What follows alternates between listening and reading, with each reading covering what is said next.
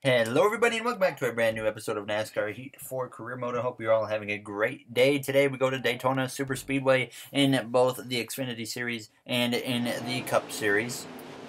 We had subscriber Dustin Davis in the car for the Xfinity Series race. Unfortunately, we always start at the back here in the Xfinity Series and Cup Series when it comes to qualifying at any plate track. I actually ran a full-on custom setup, at least for qualifying in the Cup Series, and you're going to see just how bad it still went for us in a few moments. But I did not run a custom setup in the race. Obviously, that would just not make sense. But as we came through a little bit later in this event, you see Dustin Davis actually got into an incident with Morgan Shepherd trying to get his way through the field. Actually, it wasn't late at all, I should say. It was actually within the first few laps as the car got on his side, and that unfortunately would be the end of Dustin's race due to that incident there. So it would be P38 for him here in Daytona. So we're coming straight through into qualifying for the Cup Series. I crossed the line with a 46.299, and surprisingly, we go P40 here in Daytona. No surprise at all. In reality now, as we're going to get ready to go green here from the last starting position, we'll probably gain a few spots at the start of the race due to inspection issues. But on the pole, we got Kyle Busch. Shocker there.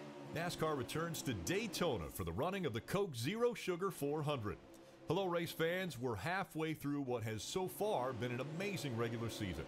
The racing action at Daytona is as hot and unpredictable as the Florida weather.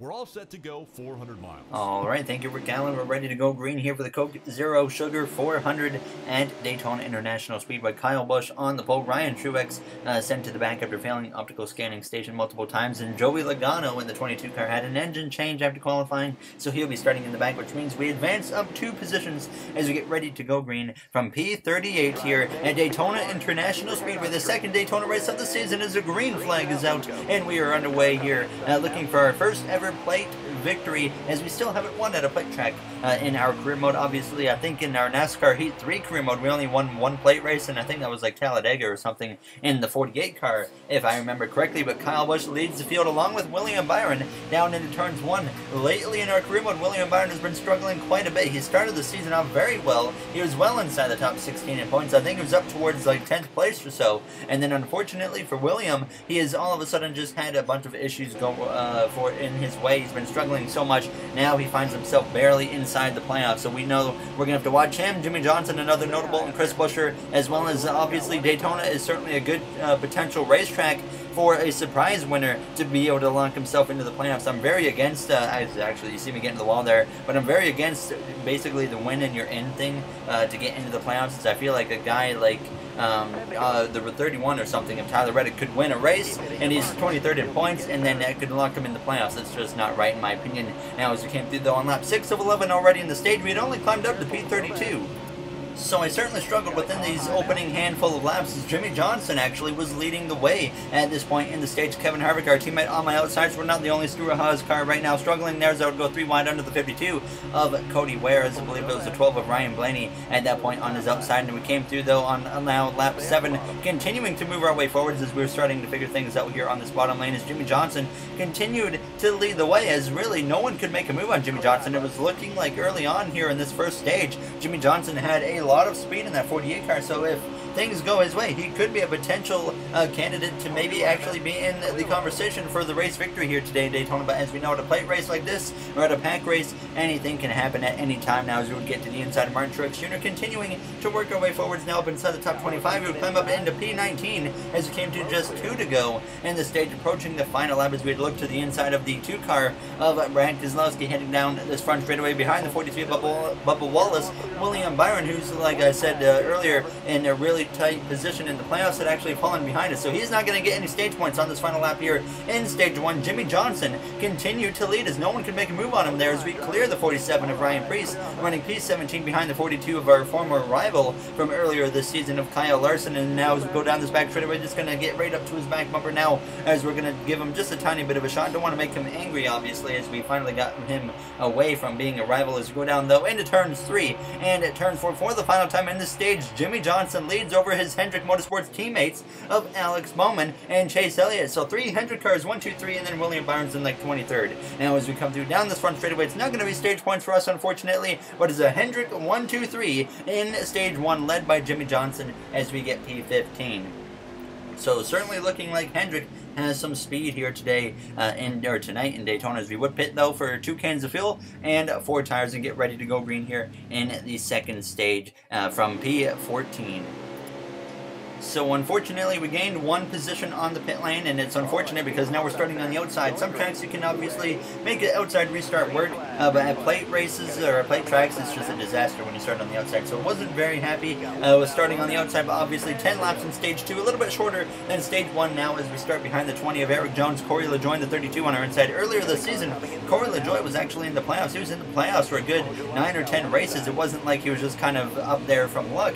No, he was still battling for a potential playoff spot, and then obviously his performance has fallen off, kind of like William Byron's has, and as we come through out of turns 2, so it wasn't a great launch for me on this restart as we go down this back straightaway side by side with the 17 of Ricky Stenhouse Jr., who is obviously a notable driver. Every time we come to a plate track, he is certainly not afraid to be aggressive and make some very aggressive moves. Now as we come through turns 3 and turn 4, we already got 3 lanes forming here. You see Larson, Hamrick, Bubba Wallace all in the middle of a 3 wide as we're on the outside 3 wide on this opening lap of the second stage, heading down this front straightaway, closing in on the back of Jones, who drops down to the inside. We're going to go 4 wide through the tri-oval with Jones, Bubba Wallace, and Stenhouse, and somehow we get through there without any contact at all as we look to the outside of Daniel Hemrick into turns 1, continuing to ride on this outside lane at this point. Now obviously wanting to be on that bottom, but just couldn't quite get down to the bottom on this restart. Now as William Byron was down there, as well as we actually made a little bit of contact with the 43 of Bubba Wallace, but we would be able to get ahead of him and then eventually get up to P13 on the inside lane, just in front of Keselowski behind our teammate of Eric Almirola.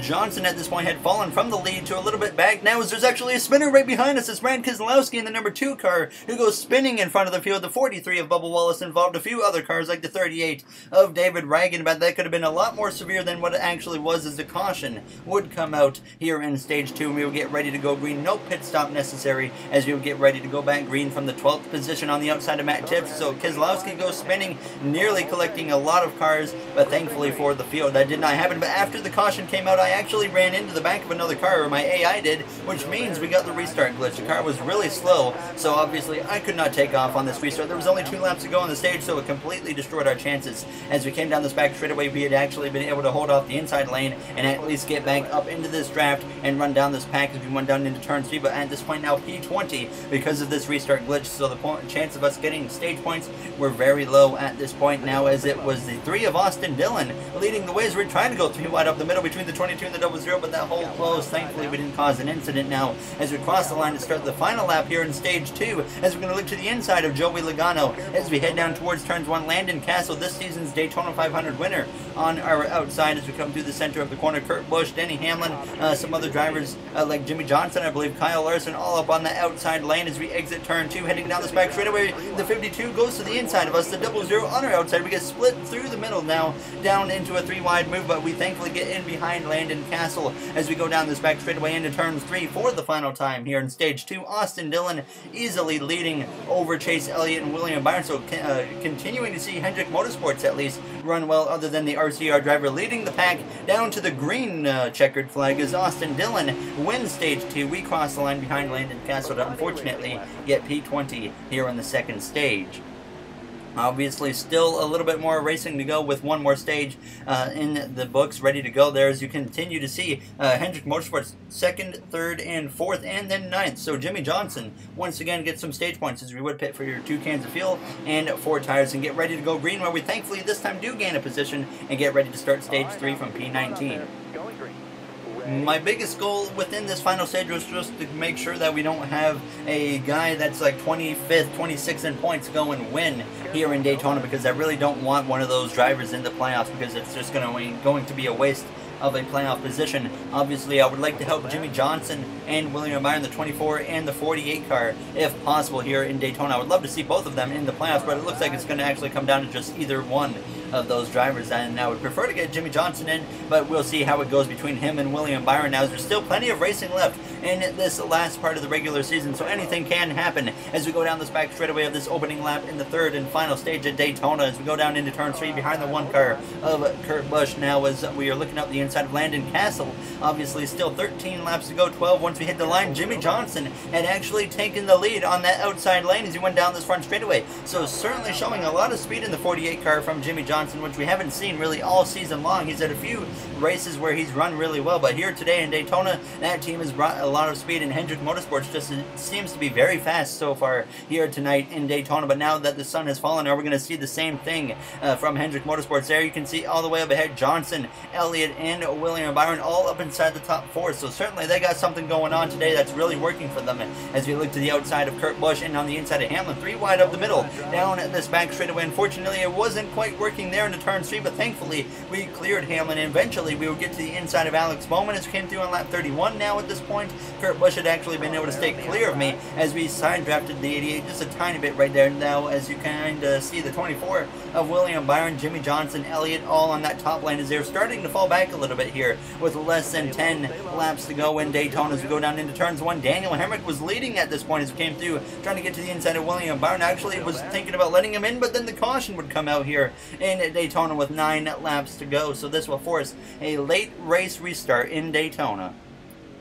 Corey LaJoie brought out the yellow, but no pit stops were necessary as we get back going here in Daytona. At this point, only 6 laps remain at the Super Speedway, and up ahead, you can see a bunch of notable drivers that aren't usually up front. Daniel Hemrick, Austin Dillon, Tyler Reddick, I believe Matt Tifft is up there in the mix as well. Right in front of us, Brendan Gaughan.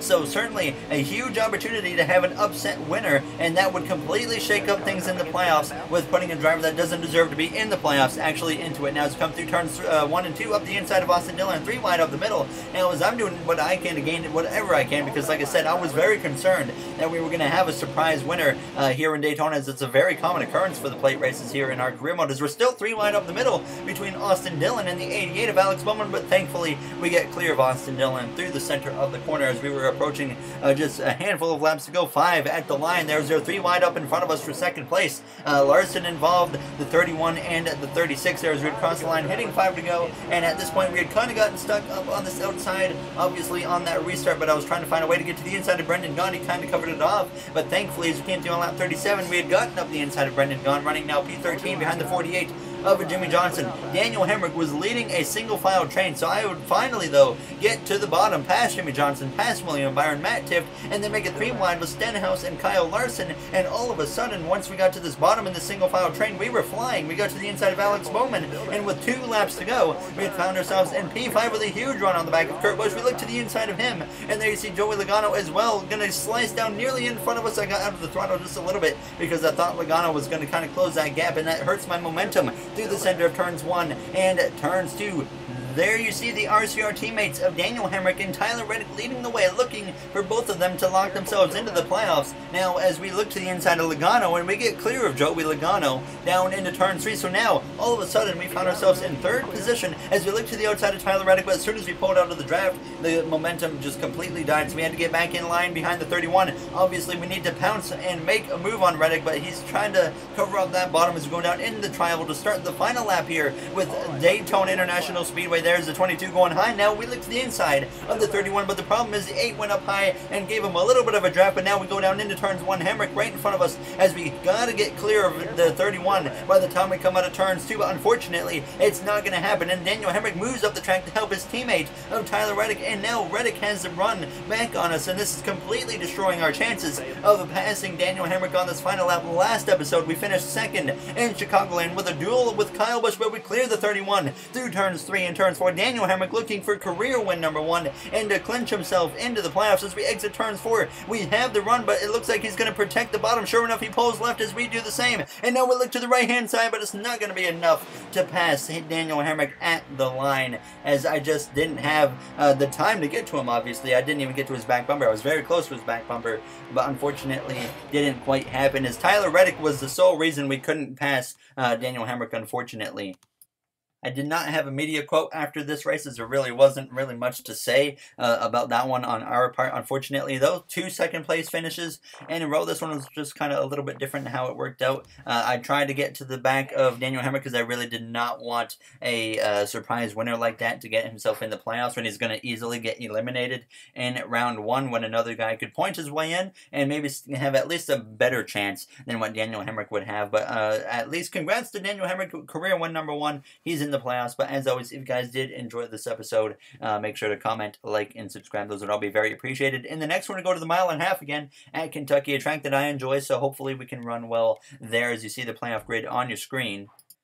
Kyle Busch hasn't won in one race, so that might be a new record this season as William Byron's the last car in. There's the playoff shakeup on your screen right now. Jimmy Johnson and Ryan Blaney are now out. Johnson out by 8, Blaney 1. Byron still in, but Landon Castle's back in the top 30. Hemrick in the top 30 with a win. So all of a sudden we have 2 guys that get in based off of win and not in points. So it's going to be very interesting to see how these next races go. So obviously guys, in the next one, thank you for watching everyone, and have a great day.